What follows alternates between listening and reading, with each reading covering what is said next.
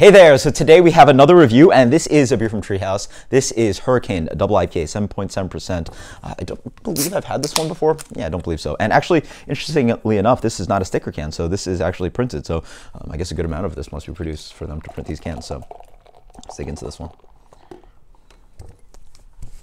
So the beer comes in a medium gold color, full on haze on there, very attractive. And then it has an off-white, slightly yellowish head on there. Let's get the aroma. Ooh, yeah, that's Treehouse.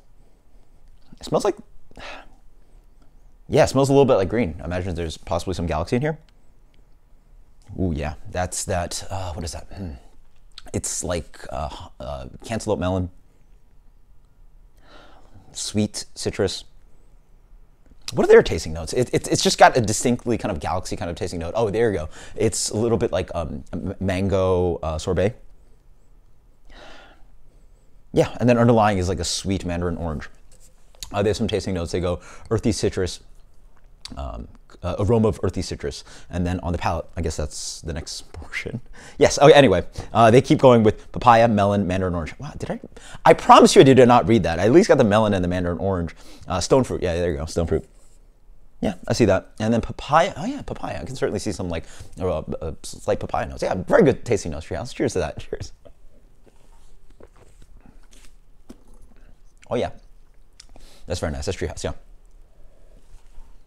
So on the palate, it's got a nice punch of stone fruit. Yeah, that melon character comes through. It's again follows with cantaloupe, slices of some green honeydew coming through. Very clean, 7.7% double IPA. Yeah, wow. This almost reminds, yeah, it reminds me almost like. You know what this might taste like? This almost tastes like Julien, which is what when I do a blend of Julius and green. It has the green qualities, has that kind of, again, stone fruit, some melon character, some mango sorbet thing, and then it has some of that Julius note, which is that really sweet, decadent orange Julius that it tastes like. So it's like that sweet mandarin orange flavor. Yeah. There's a little bit of a tingle, which I never get from the greenhouse beers, Treehouse beers, which is a little crazy. I feel it's like barely there. Man, that is a crusher though. Man, love Treehouse, yeah. I mean, it's just well structured. It's got all those beautiful fruits. It has a little bit of that pale malt character, some light bready notes in the middle.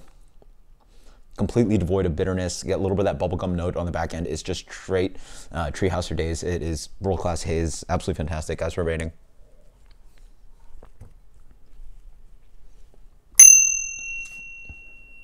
99 out of 100, 99 out of 100. I mean, that's the haze I'm looking for these days. It's distinctly Treehouse. It's well executed. It really shifts the line in between, again, two of the favorites, green and Julius here. Great nose.